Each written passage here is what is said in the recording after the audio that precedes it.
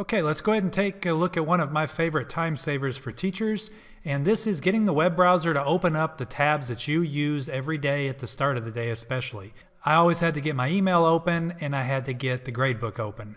So I'm going to show you how I can do that. If you watch here, I'm going to open up the Edge browser down here at the bottom of my screen. What I'm going to show you today will work in Edge, which is this browser, and Chrome, which is this one. It will not work in Internet Explorer because we have settings set up by admin that restrict us from being able to change that. So watch what happens when I open up the Edge browser. You notice up here at the very top, I've got 3 tabs that opened automatically. I automatically was opened up and logged into my Office 365. I have a tab here to be able to go to straight to the login page for Skyward for my gradebook, and then I have the lesson plan tab open as well. So with one click of the Internet or the Edge browser, I was able to get all of those tabs open and actually be logged straight in to my email or my Office 365. So how did we accomplish that? Well, we're going to go up here in the upper right hand corner when I click the ... menu and go to Settings. Under Settings, this area right here says, normally by default it says open with the start page. Now what I did is I changed it here to open with a specific page or pages, and then I had to change this instead of being the MSN or Bing browser to the custom option. And once I had the custom option, I was able to add these 3 sites in. And so just to give you an idea, I'm going to go ahead and remove these 2. And what I would do is I would go back to our home page. And here on our home page, we have these links or these shortcuts. So I'm going to go ahead and take the Skyward link. And to do that, if I right click on it, and this is going to look just a little bit different depending on the browser. Again, I'm in the Edge browser, but Chrome, this option is there also. And we'll look at that in just a second. All I want to do here is copy the link.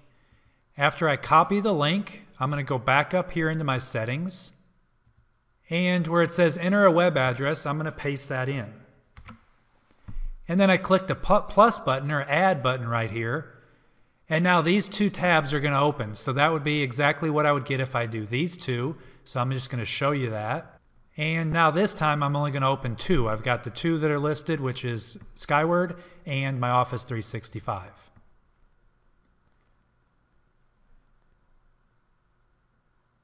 And up here in the upper right hand corner, you see that it's logging me in automatically to my Office 365 because I have saved my password there.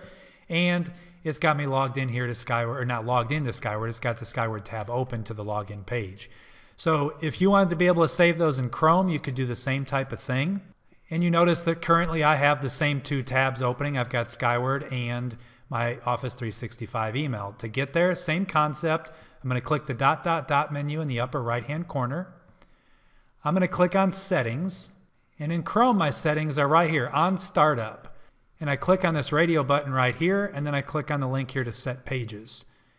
And you can see here that I can add and subtract pages in here. So I did the same thing. I just went back to our start page.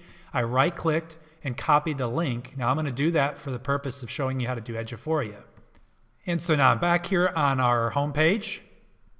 I'm going to right click on the Eduphoria link. And in Chrome, you can see that the option to copy the link address is right here. So I would click on that. I would come back up here to the Settings tab. And I'm just going to enter that URL right here by pasting it in.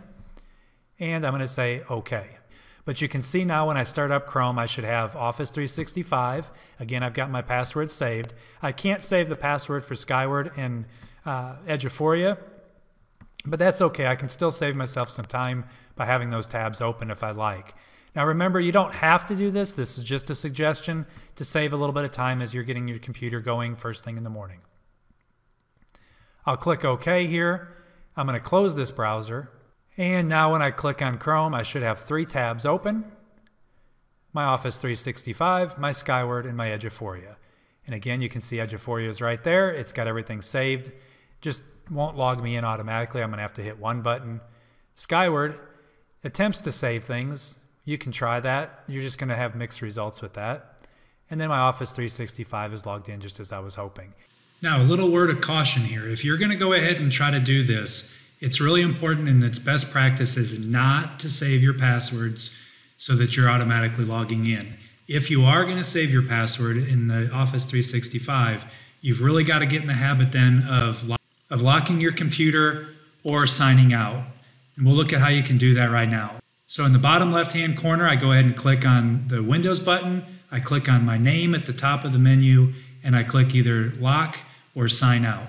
You really need to do that if you're going to save a password, or else you're setting yourself up for some problems with people getting into your accounts. So hopefully this comes in handy, and look for more teacher tech tips in the future. Thank you.